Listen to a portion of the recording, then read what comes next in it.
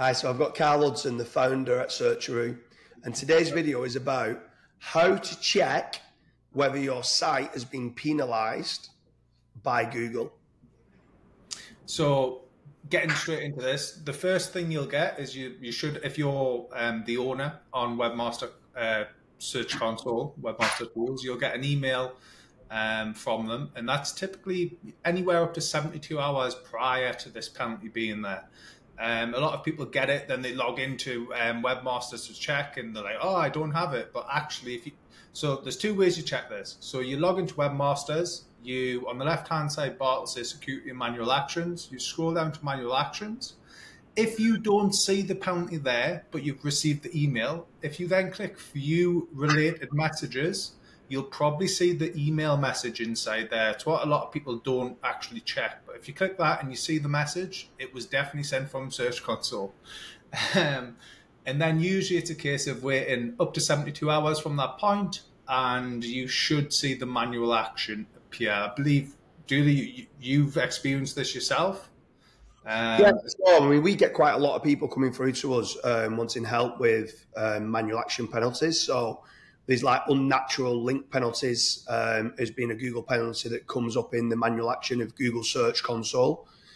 You've got transparency penalties, which is mainly on like Google News related sites for like author transparency and stuff like that. You've got the pure spam penalty, which has started to come out for a lot of people, mainly like SEO influencers that are trying to kind of promote mass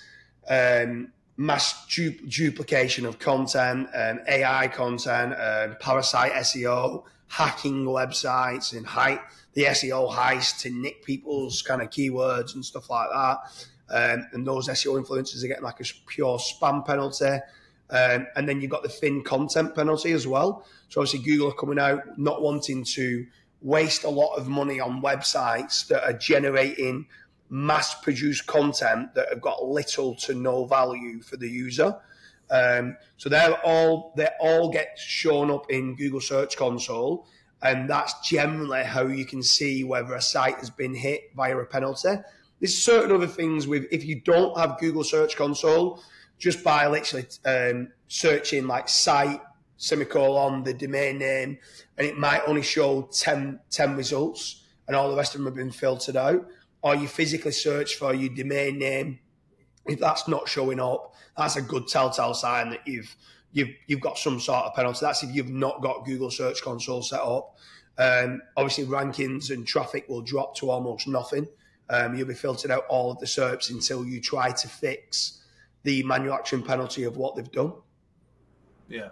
And that's also worthwhile noting that if you don't have Search Console, you can very quickly sign up for it. You don't necessarily need to have Search Console to receive a penalty. If you sign up within, I believe it's about 48 hours, the penalty should come through because it takes it a little time to connect the site to the Search Console. So again, if you don't have Google Search Console, but you are seeing that effect in the SERP, then don't be scared to sign up for Search Console, and obviously you'll hopefully see the manual action.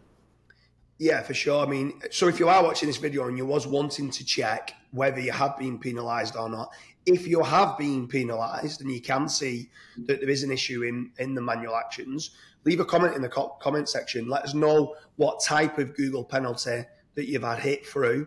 Are you going to file yourself for a reconsideration request? Do you know the next steps? What I would say is that if you're wanting to rank in Google, you've got to play by Google rules. If Google are telling you that you've got mass spam backlinks that you need to sort out, you need to disavow them. You need to buck up and make certain that you're doing what Google wants you to do. There's no point in fighting against what they're saying. They generally are trying to provide, as much as the SEO community try to argue with this, but they're genuinely trying to provide the best results for the user. So if they're seeing that you've got thin content or they can't see who's written it and you've got an author transparency problem, sort those problems out. And then obviously if you do the reconsideration request, they will revoke it. We're revoking many penalties for clients for many different reasons. But normally the penalties, what I would say that Google are handing out when you go to check to see whether you have been penalised, there's a reason for it. Now go and delete the pages that aren't adding much value, that are thin content, or rewrite it to make certain that there is some added value for Google moving forward.